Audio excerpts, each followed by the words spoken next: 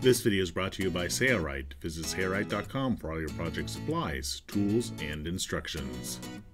In this video, we'll show you how to make your own decorative throw pillows. This is a standard throw pillow with no piping, fringe, or zipper, so it's easy to make. After stuffing our pillow, we will use the invisible hand stitch to close up the opening, completing the pillow. Cindy from Sailrite is going to show us how to make this throw pillow. It all starts with a pillow form. First, we need to measure it to determine the amount of fabric required. Sailrite carries many sizes of pillow forms. Visit Sailrite.com to pick yours today. Take measurements from side to side. Ours is an 18-inch by 18-inch pillow form. If your old throw pillow form is still in good condition, you can use that over again. With those measurements in hand, you can go to the Sailrite Fabric Calculator and click on Pillows. There you'll find throw pillows. This will easily calculate how much fabric is required for the amount of throw pillows that you want to make. The dimension of our throw pillow was 18 inches by 18 inches. Here we're going to pick a quantity of 6 throw pillows in that size. And when we enter the fabric width of 54 inches and hit the calculate button, we can see that we only need 2 yards of this decorative fabric. And if you scroll down below, you can see a nesting of how the panels are laid up on the fabric. To pick your fabric, visit Sailrite. Click on Fabric under Shop by Department, then click on Decor and Upholstery Fabric. You'll see thousands of fabrics to select from. Now that we have the fabric, we need to cut the plates for the pillow. The decorative fabric that we've selected has a pattern. So here Cindy will try to keep this pattern centered in the middle of our throw pillow. Measuring for the exact center of that pattern, she will insert a pin there. To make the 2 plates for our throw pillow, they need to be the size of the throw pillow. Our throw pillow was 18 inches by 18 inches, so here Cindy is marking on the fabric that dimension. The width measurement was the same, so here we'll mark 18 inches. That pattern again is centered between this measurement. Why are we cutting the plates to the exact same size as the throw pillow insert? Because it makes a tighter fitting decorative cover for that throw pillow, and we believe it looks better that way. After marking the fabric, we'll use the rotary cutter here on a cutting mat and cut the fabric to size. The insertion of a pin at the bottom edge, as Cindy is doing here, is a reference for the pattern and also where the opening of the throw pillow will be for the insertion of the pillow form. Each pillow requires 2 plates, so this plate is placed on top of the decorative fabric and the patterns are matched up. Matching up the patterns like this will place our pattern in the center on both the top and bottom side of our throw pillow.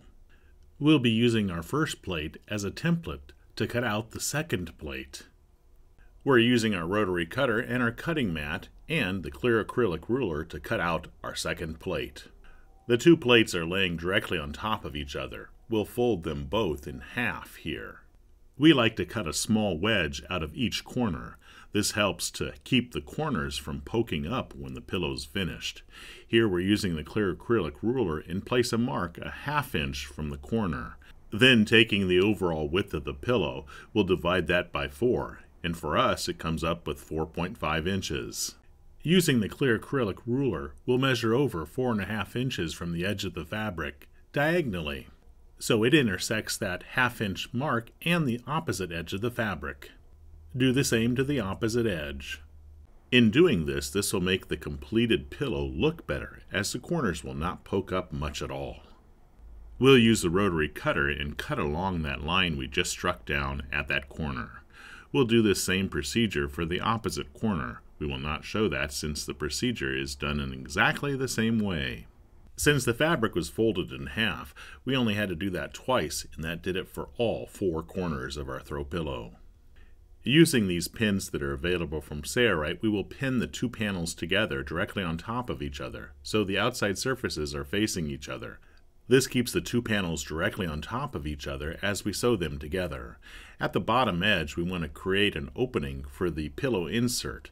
For us, we're creating an 8-inch opening here and marking it so that we know where to start and stop sewing. To sew our throw pillows, we'll be using the Sailrite UltraFeed LS1 sewing machine. We're going to set our stitch length to about 3 millimeters in length. We're using a home sewing machine thread and a number 14 size needle. We'll start sewing on one of the points we marked on the fabric for the opening of the pillow insert, and we'll sew a 1/2 inch from the edge of the fabric, being sure to do some reversing at the beginning to lock our stitch in place. When we reach the corner, we bury our needle, lift our foot, rotate the fabric, lower our foot, and then continue to sew. The Sailrite Ultrafeed sewing machines are a walking foot sewing machine. They are heavy duty, but as you can see, they can sew this light home decor fabric as well. We've sewn all the way around the perimeter of the pillow, and here's the mark where we want to stop sewing so that we can insert our pillow form. Here's what our stitch looks like when sewn with the Sailrite Ultrafeed sewing machine. Good tension on the top and the bottom. Next, inserting the pillow form. Our plates are sewn all around the perimeter except for the opening for the pillow insert. We can remove the pins, and we can cut away some of the excess fabric at the corners. This simply takes out some of the bulk at the corners. We're going to use the sewing gauge ruler here with the point on the end to push our corners out, but first we need to turn the pillow right side out. Using this tool or something similar, we can now push the corners so they are completely pushed right side out. Doing this in advance will make the corners look better, so be sure to do this to all 4 corners of your throw pillow. If you're using a new pillow form, we recommend cutting off the tag so it's not felt. Then we can stuff our pillow insert inside of our new decorative cover. We've left the opening rather small, so this will take a little bit of time to stuff the pillow inside of our decorative cover. Once the pillow insert is inserted in the cover, push your hand to each one of the corners and ensure that the pillow insert is laying neatly in that corner. Instead of using a sewing machine to close up our opening, we're going to use the invisible hand stitch. It's also referred to as the ladder, slip, blind, or hidden stitch. We think that closing up a pillow using this technique looks better than using a sewing machine to close up the hole. We will fold under or hem the raw edges of this opening so it's folded in, and then the edges are pinned together with our multi-use pins. Once it's pinned together, inspect your work. Don't be surprised if you see a little bit of a waviness in the fabric. That's only from the straight pins. After the hidden stitch is done, those will disappear. This stitch can be accomplished with a straight hand needle. However, we're going to use a curved needle. These curved needles are available at Sailrite. We're going to use some of the thread that we used to sew the pillow up and insert it in our needle and then tie a double knot at the end. Notice the thread is doubled up. Where our sewing machine started sewing or ended sewing, insert the needle in one of the hemmed edges, going back about 1/4 inch towards the sewing machine stitches. Then tuck the tail of that hand stitch in between the hemmed edges. Now, on the opposite side, insert the needle directly across from where the thread exits and stitch about 1/4 inch ahead of that location. Next, go directly across and repeat that process, moving forward about 1/4 inch each time. These stitches will close up our opening and give a beautiful finished result. Repeat this process about 5 or 6 times. Then pull on the thread and that'll tighten up those 5 or 6 stitches. Then continue on.